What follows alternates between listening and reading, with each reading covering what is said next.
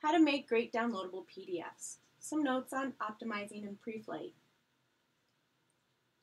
There are 3 things you should do to ensure the highest quality of your PDF before upload. We recommend that you optimize. We have recommended settings for optimizing your PDF, which I'll cover in a moment. And once you've entered these settings in the optimization menu, you can save them to use again and again. We recommend that you Preflight, and Acrobat makes this very easy. And for digital PDFs, Preflight is only needed to ensure the file's RGB color as opposed to CMYK, which is used for print only. And then test your file. Test it on different platforms, on handhelds, and to make sure everything's working properly before you upload. Let's open up a PDF and have a look at how to do each. Optimization. Now there is something to note here about optimization. It can cause some issues with linked and bookmarked files. If you have already linked and or bookmarked your file, you might want to skip this step unless you've had issues and it needs to be done. To optimize, select Optimize PDF from the tool menu on the right-hand side of the page. Then select Advanced Optimization. Now let's go through each of the tools for the settings. Make it compatible with 6.0 and higher. For your images, you want bicubic downsampling of 150 ppi for images above 225 ppi, using the compression for JPEG and at medium quality. You want this exact same setting for your grayscale images. For your monochrome images, you want to set it to bicubic downsampling, 300 ppi for images above 450, and the compression set to CCI-TT group 4. Make sure that Optimize Images only if there's a reduction in size is not checked. Under Fonts, this is one of the quick ones. Simply click Do Not Unembed Any Font.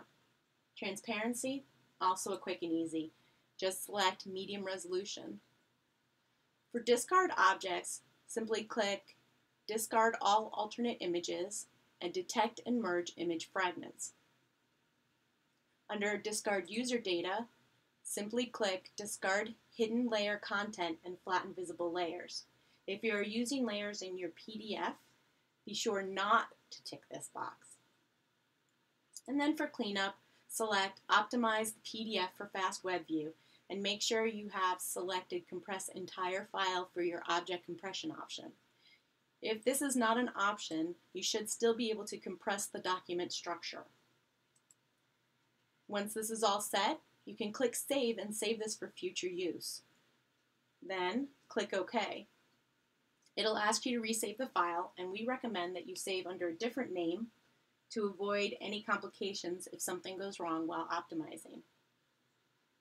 It'll take a couple minutes to process, and it'll save in the file where you put it. It's quick and easy. Now let's look at Preflighting.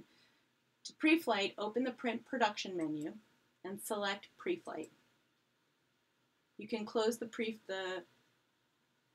print menu once you have Preflight open. And you're just going to go under Profiles, under the Mechanics setting, and convert all pages to RGB images and preserve text information. Then you're going to click Analyze and Fix. Again, it'll ask you to save the file, and we still recommend you rename the file when you save so you don't save over the original.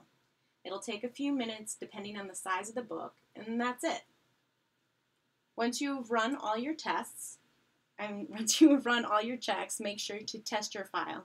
If you have any bookmarks, you're going to want to check and make sure all your bookmarks are still working. If you had links in your file, you want to check and make sure all your links are still working. Check it on your computer, check it on your handhelds, check it on anything else you need to check it on, and then feel free to go ahead and upload. Thank you for your time.